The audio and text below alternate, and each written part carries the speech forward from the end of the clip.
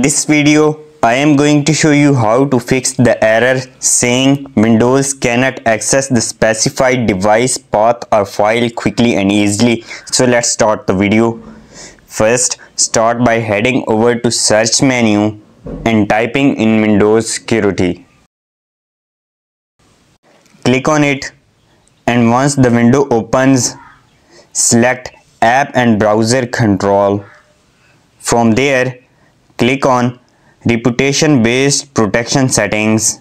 Scroll down and untick the options for Block Apps and Block Downloads.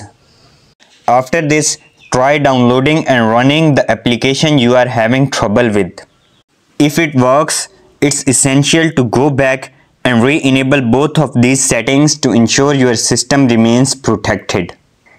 Now for the second method, locate the file or folder you are trying to access but are being blocked from.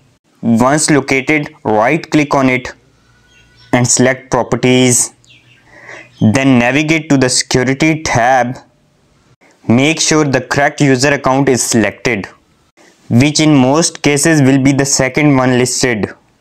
Click Edit and check if Read and Execute is set to Deny.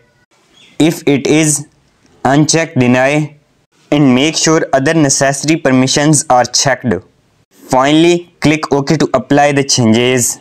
If you found this tutorial helpful, please remember to like the video and don't forget to check out our YouTube shopping recommended products in the video description.